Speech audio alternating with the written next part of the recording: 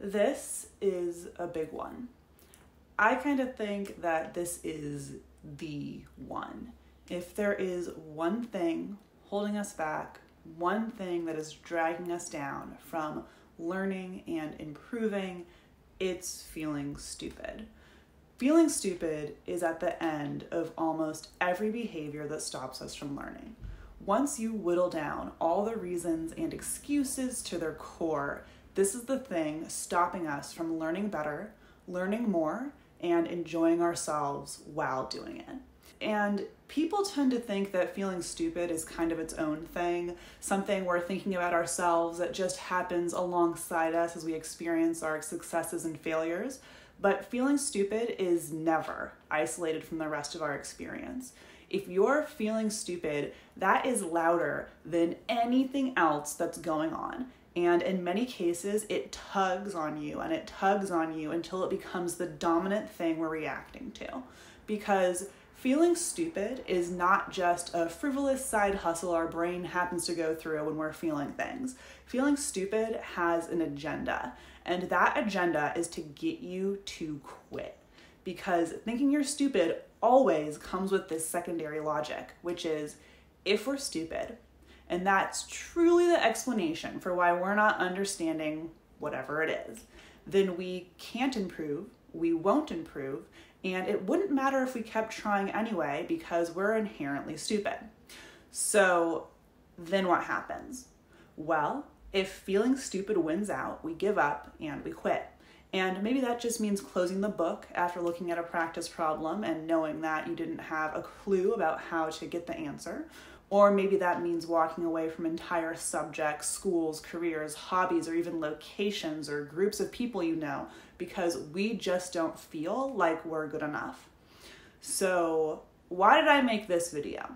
I made this video because after having a lifetime all oriented around academic achievement and learning strategies, I went from thinking, like most people do, there are some lucky smart people, some unlucky dumb people, and then a bunch of people in between, to thinking that those categorizations are literally useless because the only things that determine success are a combination of early childhood experience, willingness to grind, and pure dumb luck at how good you are at something the very first time you try it. Not how good you're going to be at it eventually, but pure dumb luck on that very first time. No, stupid people, you say. Well, you haven't met my blank. Sure. People are horrible. People act stupid all the time. People are annoying. People don't listen. People make bad decisions without thinking about them. And people try to learn things really hard for a long time and fail. And with all of these true things, how could there not be stupid people? Well, I think about stupidness in terms of, can a given person learn a certain something if they're actively trying to?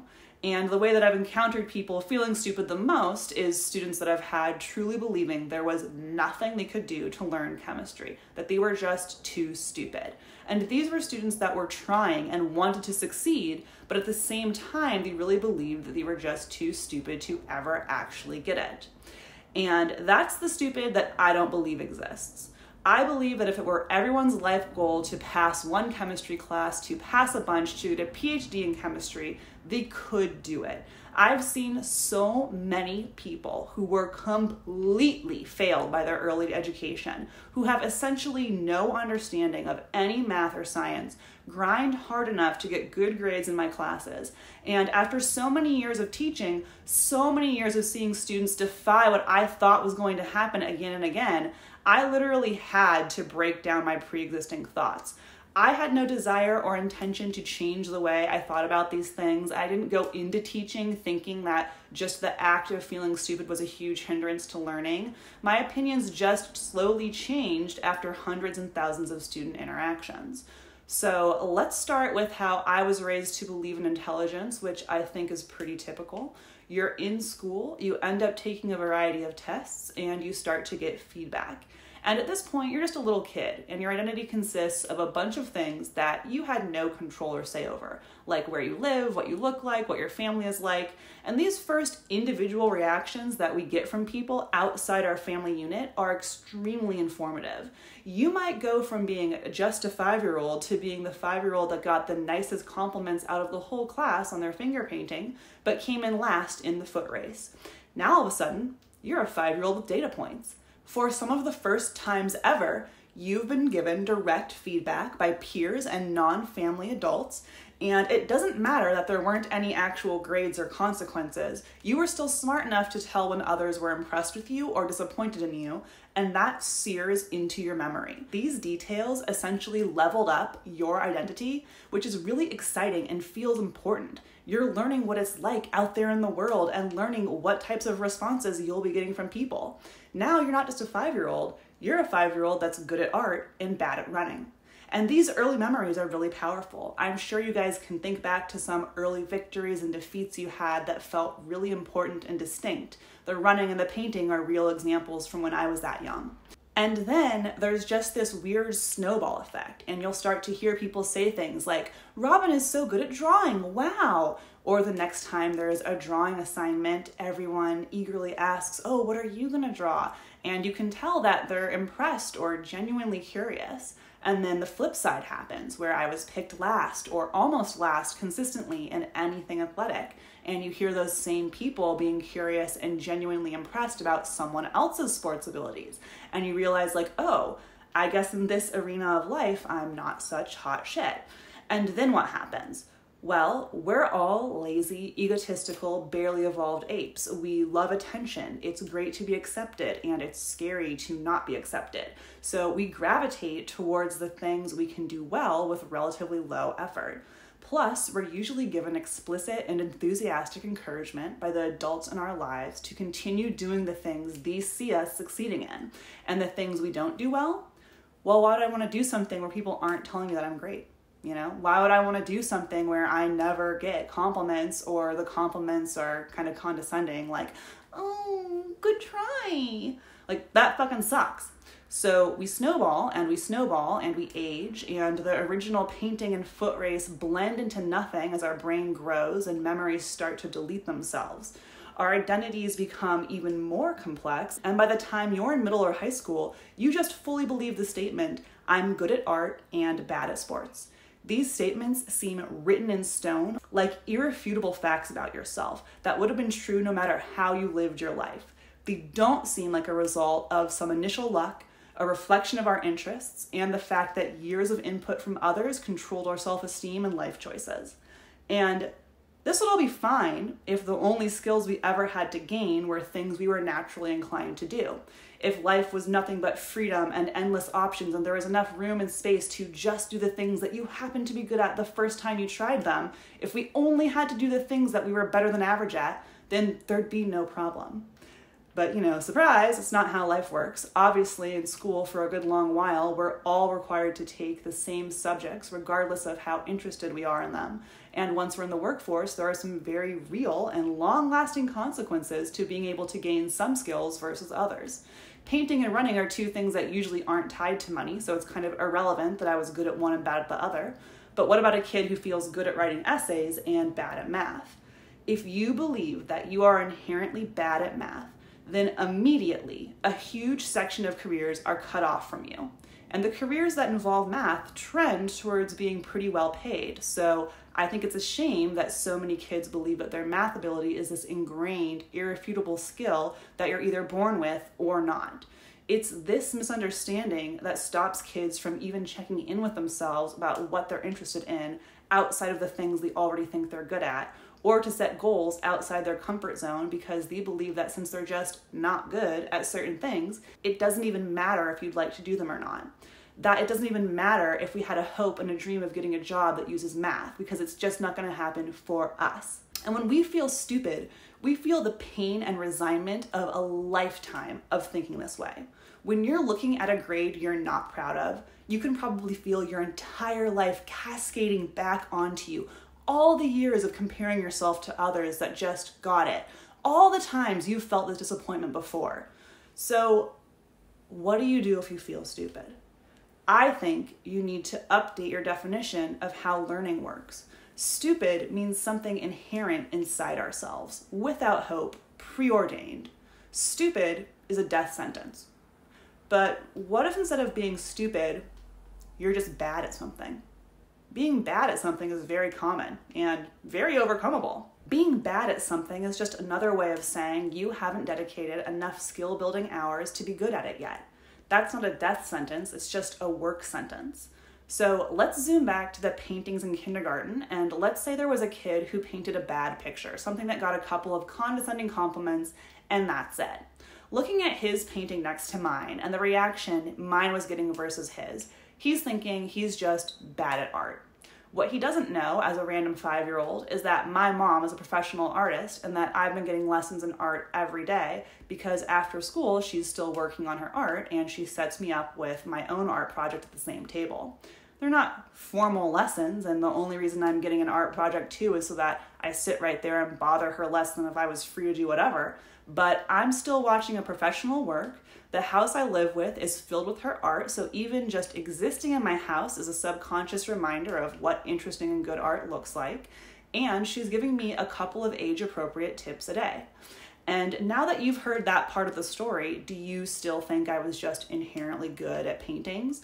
Or do you think that it's more likely that I just had way more practice than any other 5-year-old in my class? My early childhood experience couldn't have set me up more for painting, and I already had hours and hours of grinding done by the time I was 5.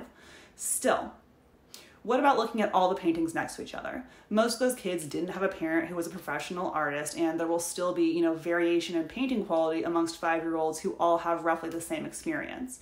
That's where, yes, random luck on how good you are at something the very first time you try it is a thing, but people vastly overestimate how important and long-lasting that is. The day all the babies in my kindergarten class were born, statistically, I was probably not going to become the best 5-year-old at painting in terms of raw artistic talent. Yet I had already overcome every 5-year-old in my class with the grinding that I was doing nightly at home. Yes, my mom was an artist, so how can I say I wasn't just born with the artist gene? There's no way to say for sure. I'm not going to sit here and claim that I know how every fold of the brain works, but back to my early successes and defeats, my dad is also a runner. He ran a ton of marathons, top of his class in track and field, but that didn't stop me from coming in last in the race at school because I didn't get any running and grinding hours with him. And if you took any group of kindergartners, picked the one that drew the worst painting that day, and then for a week gave that kindergartner age-appropriate tips and had them draw 2 drawings a day, at the end of that week, they would have one of the best paintings in the class. At that age, it's really just a couple extra hours of grinding that can have you ahead of everyone else. Because practicing skills is 99% of learning something versus any inherent advantage you had the very first time you did something. But, essentially no children are aware of this fact about learning, and very quickly the hours of grinding and the early childhood experience that everyone's gaining really start to stack. Even though I may have gotten the most compliments on my painting, it still looked pretty similar to the other 5-year-olds' paintings. However, if you take a group of high schoolers and have them all draw something, the range in quality will be vast, much bigger than the kindergartners. And it will look vast because some people will have done the skill set earning, grinding hours, and some won't have. And we might have some loose awareness of this, but most people will still interpret it as some of the high schoolers are just good at art. Okay, so once again, let's transfer that to feeling inherently bad at math. Let's say that's burbling up for someone as math starts to get more complex around 6th grade.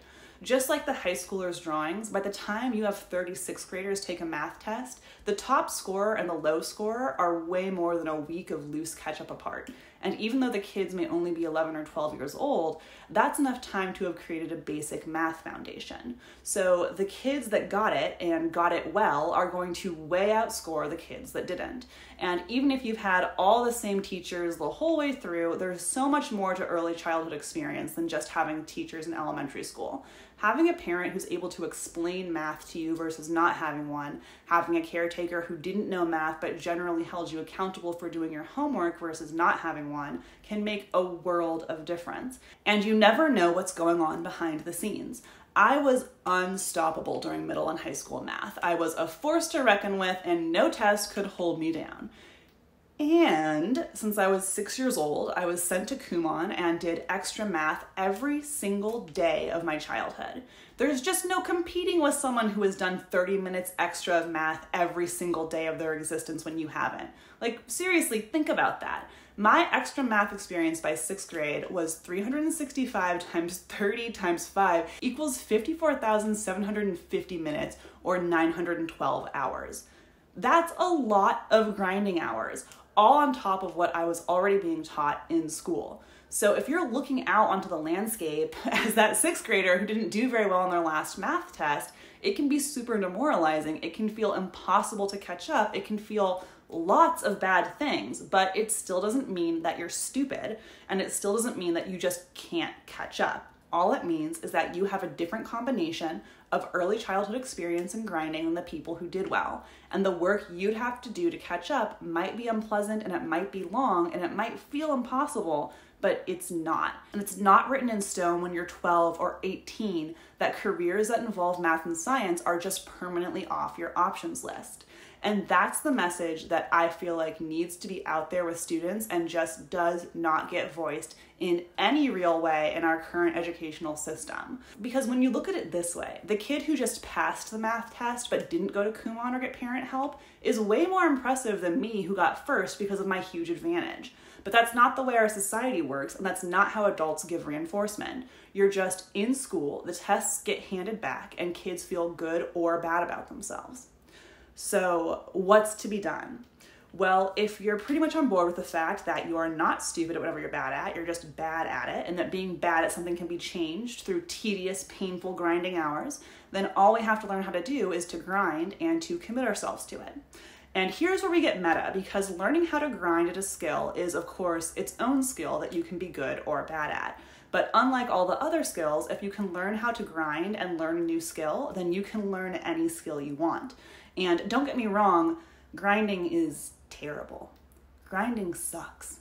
Grinding is a commitment, and to learn some of these skills, it's a huge commitment. Remember how I already had 912 hours of extra math grinding by 6th grade? That means a 6th grader who didn't get that math grinding would have to work 23 40-hour weeks to catch up. So for half a year, January to June, that 6th grader would have to come in at 9 a.m., leave at 5, and grind at math the entire time. And if you kind of visualize a 6th grader doing that, doing nothing but pouring themselves into math for 6 months, no soccer, no fun, just working a full-time math job, after all that, wouldn't you pretty much imagine that any 6th grader would do pretty well on a 6th grade math test? And another word on grinding, not all grinding is created equal. You really have to grind like you mean it, and then you have to actually mean it. Sitting at a desk, getting everything just right, and then reading through a textbook chapter doesn't count for anything if you didn't understand anything the chapter said. Part of grinding is reading through that first paragraph and catching yourself going, oh wait, my eyes moved from line to line, but I don't know what the fuck that was trying to say, and then reading it a second and a third time. And just because you've read one paragraph 3 times, that still doesn't guarantee anything. I've read countless textbook paragraphs 3 times very slowly, only to be just as confused as I was in the beginning. Then it's up to you to switch the grinding into resource collection mode, check your notes, watch YouTube videos, look up words you don't know, and read the paragraph again to see if you understand it a little bit more. I guess I won't say that my math background was just handed to me, but the opportunity to get one certainly was handed to me because of my parents' decision to send me to Kumon. Not sponsored by Kumon, by the way, just is how I learned math. There were other kids that went to Kumon for just as long as I did and didn't achieve the towering accomplishment of biggest math nerd in math class, but they didn't dive headfirst into the grinding like I did. Those 912 hours will drift away to the sea and get you nothing if you're rolling your eyes, not listening and dragging your feet, and generally not trying. And that makes grinding even more miserable and harder to do properly because your attitude really has to be there. You have to be the driving force. You have to know you want something and continually renew your efforts to keep trying in the face of so much work and so many truly boring, terrible hours. And back to our sixth grader who wants to catch up on their math background. We know that no sixth graders are going to be able to get 6 months off the rest of their lives to just drill math. So if you haven't gotten the early childhood grinding that you want, your first chance to catch up is really late high school and into college when you're missing even more hours than the kids that had it handed to them. By the time you graduate high school, you're now 2,190 hours behind your peers that had the same privilege as I did, or an entire year of 40-hour work weeks behind them. This is obviously an annoying and terrible feeling if you want to catch up, but you don't, just have a random year and all the resources you need to do it. But unlike being stupid, it isn't a death sentence. It's not impossible. And I've known a ton of people that have done this. They've overcome their lack of a foundation, found ways to eke out the time, and are now literally doctors or whatever else they were trying to become. So if you feel stupid, don't feel stupid. Feel mad. Mad that you were robbed of the early childhood experience that would have made you great at what you want to be great at now. If you feel stupid, don't feel stupid.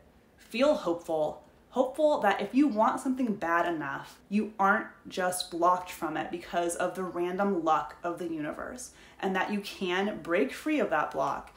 It might just feel like digging through concrete with a spoon. If you feel stupid, don't feel stupid. Feel determined. Determined to learn, determined to not give up, determined to find the room in your schedule and the resources that will unlock your understanding, because they are out there. And whether or not you choose to pursue them, you're still not stupid, and you never have been.